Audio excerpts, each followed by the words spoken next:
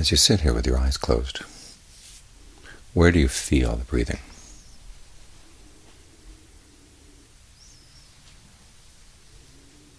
You may feel it in lots of places in the body, because the breath isn't just the air coming in and out of the lungs. It's an energy flow. It's part of the breath element that fills the entire body. Your sense of the body sitting here, the whole body from the head down to the feet,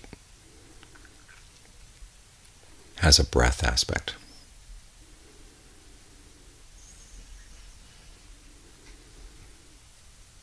And part of that breath is the in and out breath. Another part is simply the energy flowing in the nerves, down the blood vessels, out to the pores of the skin. It's all breath.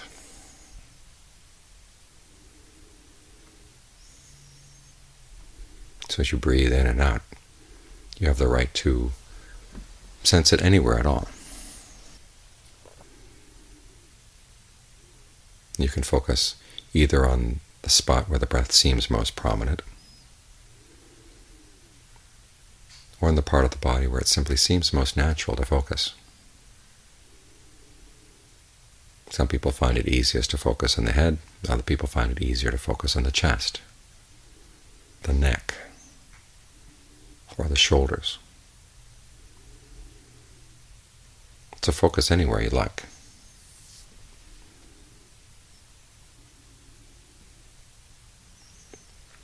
And allow the spot where you're focusing to have a certain amount of freedom. In other words, you don't want to clamp down on it.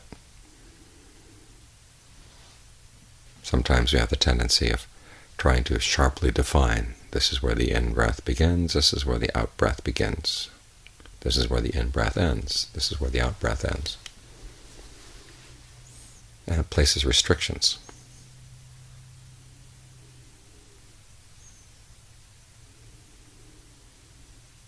Because given that the whole body is a body of breath energy, breath energy doesn't come with clear lines.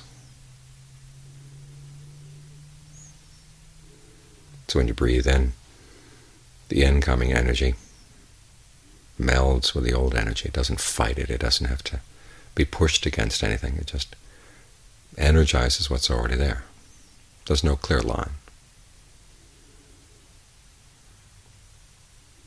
Reaches a point where you feel that you had enough, and the breath goes out.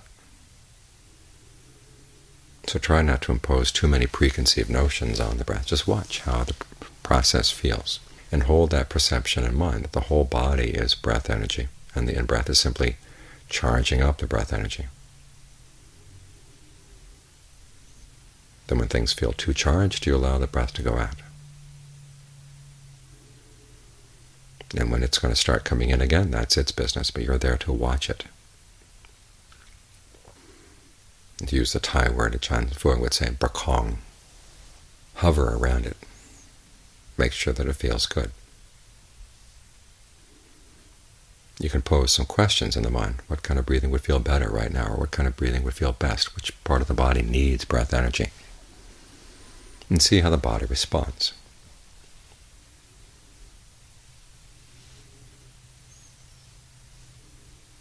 Just hover around the breath like this.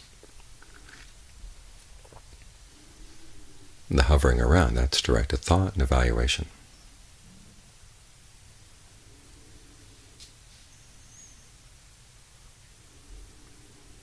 And as long as your hovering can stay with the breath and doesn't hover off to other places.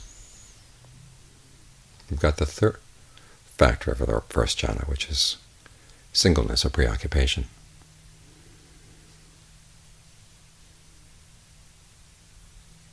The singleness being here that it's the one topic that you're interested in. And as you work with it, it comes more and more to fill the whole body, your whole range of awareness. We're working on a very broad-based state of concentration here. Because as the Buddha says, when a feeling of ease and rapture arises, you try to spread it throughout the whole body. The image he gives is of a bathman or a bathman's apprentice with a pile of bath powder. In those days they would start with the bath powder and then they would mix it with water until you have a lump like dough, and they would use the dough to bathe yourself.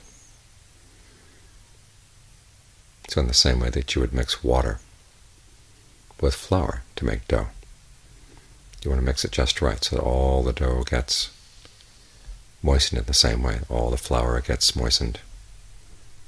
You don't put so much water in that things begin to dribble out. That's what directed thought and evaluation are for, to help attain a state or a feeling someplace in the body of ease and refreshment, and then allow that ease and refreshment to fill the body. So the whole body feels saturated with that sense of ease and refreshment. It fills everything. Your awareness fills everything. You notice awareness has two aspects. There's focused awareness, and then there's kind of a background awareness in your body. So you want to get the two of those in touch, so that you're in touch with that background awareness. It's already filling the body. Actually, there is some breath energy already there in the body. The question is it full? You're not trying to pump breath into areas where it's never been before. You're simply allowing everything to connect. And the same with your awareness. You want your focused awareness to connect with your background awareness. So that they form a solid whole.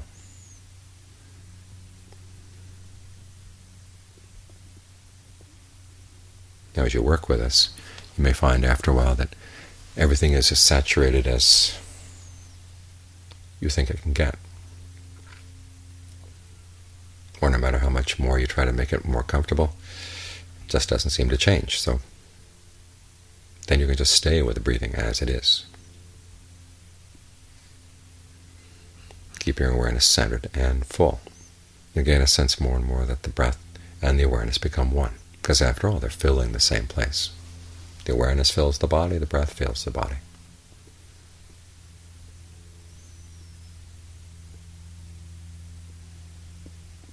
The stronger the sense of oneness, the further and further away the hindrances become. They may nibble at the edges of your awareness here and there, but you really don't have to pay them any attention. You don't have to chase them away. If you chase them away, you drop the breath. So they've got you. So you don't want them to trick you in that way. Whatever thought comes in, just let it go passing by. Furthermore, there's a sense of unity or unification here. The less the hindrances are going to be a problem.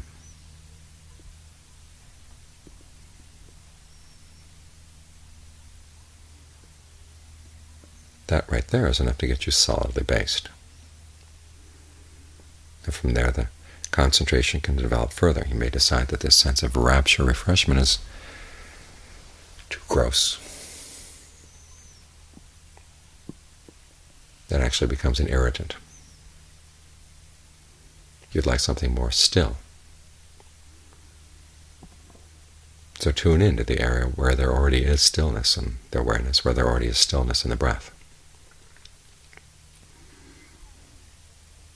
And let the rapture do its thing. You don't have to be playing along with it anymore. And you develop a great sense of ease.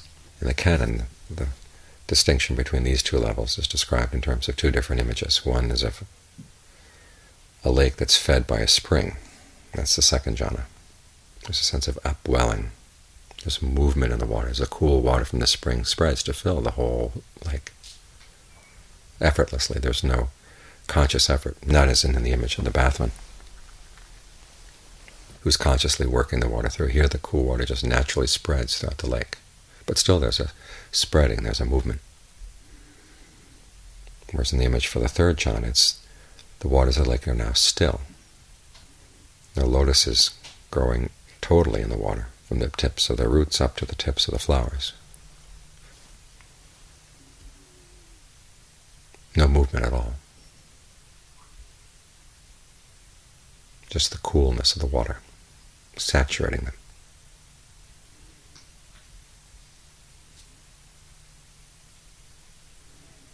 as things get more and more connected, even the movement of the breath, even the subtle movement of the breath in and out grows still. The awareness is still, the breath is still. Both fill the body with their stillness.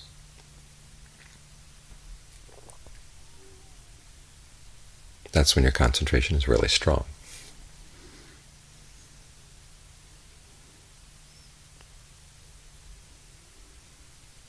It's not the kind of concentration that blots out other things. It's there. You've got the perception that holds it there. The world outside is still around you, but you don't send your awareness out there. You stay with a sense of stillness in the breath, stillness in the body, stillness in the awareness.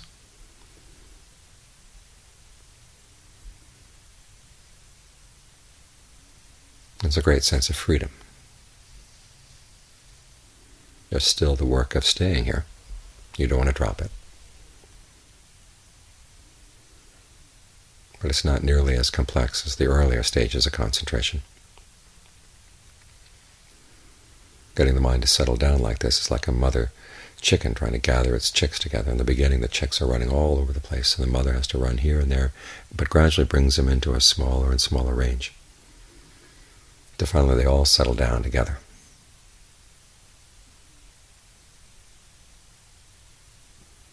That's the way it is with concentration. You're not trying to blot out anything. You just maintain your focus. An image they use in Thailand is of a red ant. The red ant just grabs on with its jaws. It doesn't let go. You can move its body, but the jaws stay in place.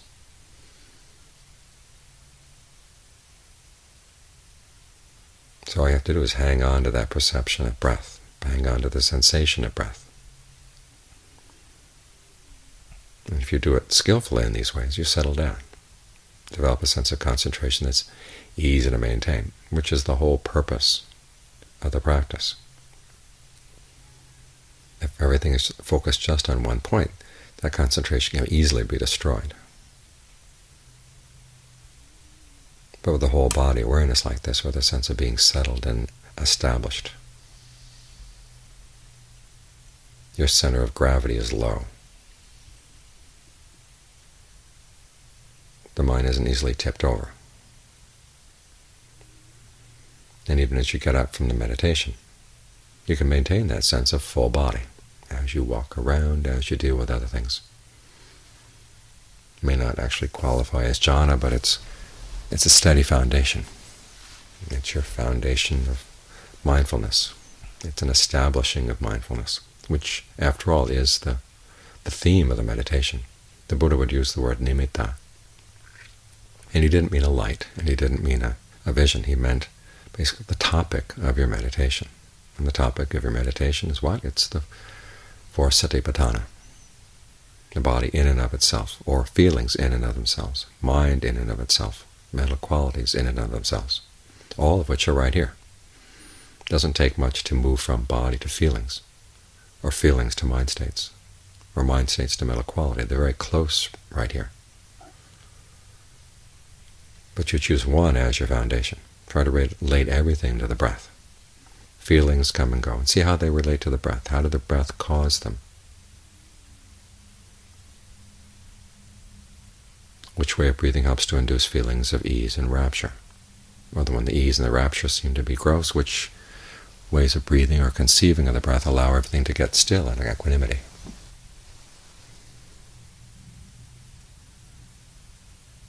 What ways of breathing allow you to gain what the Buddha called an enlarged awareness, mahagatam cittang? And the foundations of mindfulness are the frames of reference. He talks about different ways of categorizing the mind. And as you read through the list, the categories get more and more refined as your concentration gets more and more refined.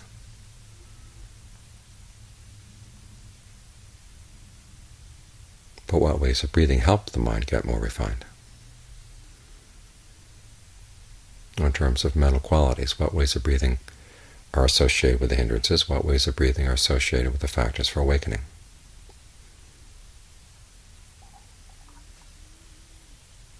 Qualities like mindfulness, the analysis of qualities, which is related to your directed thought and evaluation, trying to see what's skillful, what's not, induce what's skillful, and let go of what's not.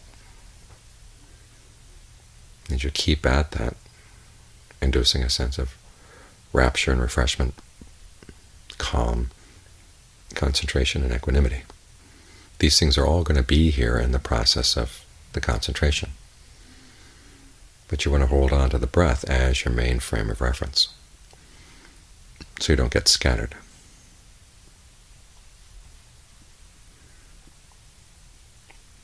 If you find yourself getting scattered, just drop those connections. Just stay with the sensation of the breath.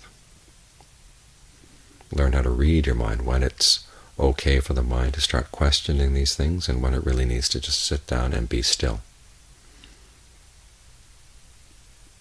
And stay with the one perception.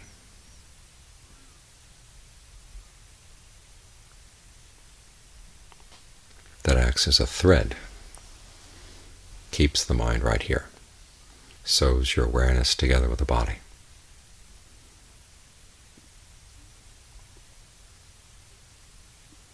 You're creating a place where insight can arise. It requires a good solid foundation, a low center of gravity, so it's not easily knocked off. So if you flit around from one frame of reference to another, you miss a lot of things, because in the flitting around there are going to be gaps, and a lot of interesting things happen in the gaps, which you tend to miss. So think of the breath as a long piece of thread that sews everything together over time. Anything that comes up in the body or in the mind, try to relate it to the breath.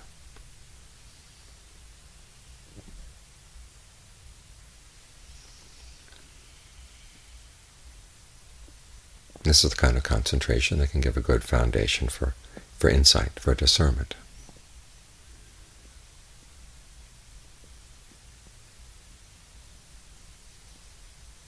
The stronger this concentration, the more refined the discernment you can develop. So don't worry about when to stop doing concentration or when to start doing discernment work. As the Buddha said, it requires a certain amount of tranquility and insight in order to get the mind to settle down, and a strong concentration. That once it's in strong concentration, your tranquility and insight get more refined. All these things go together. You may find yourself leaning in one direction or another at any one time, but don't lean so hard that things fall apart or get scattered. Try to keep everything together like this.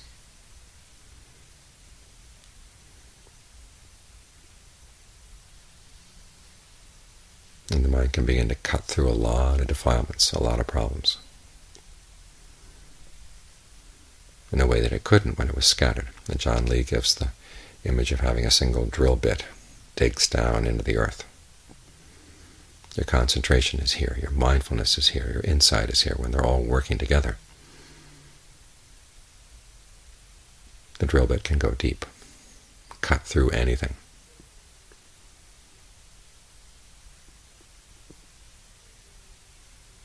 Because all these qualities are working together.